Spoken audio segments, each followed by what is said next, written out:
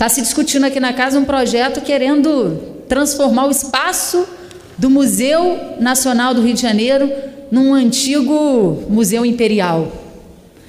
E eu falei, olha, nós não podemos perder o espaço do museu. Morreram 200 anos de história. A bancada do Rio de Janeiro foi a primeira a aportar recursos. Deixou de aportar recursos nas suas bases eleitorais, nas suas cidades, porque entendia a importância histórica. Quem é que nunca foi, deputada, ali na Quinta da Boa Vista, né? Fazer um piquenique, depois entrou para visitar o museu? Quem é que nunca levou lá os seus filhos, né?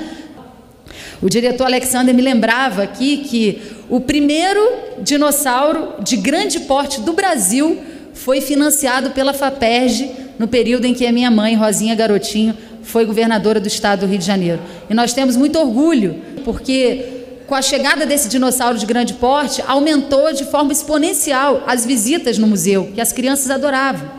Então a gente tem muito orgulho de fazer parte também dessa história.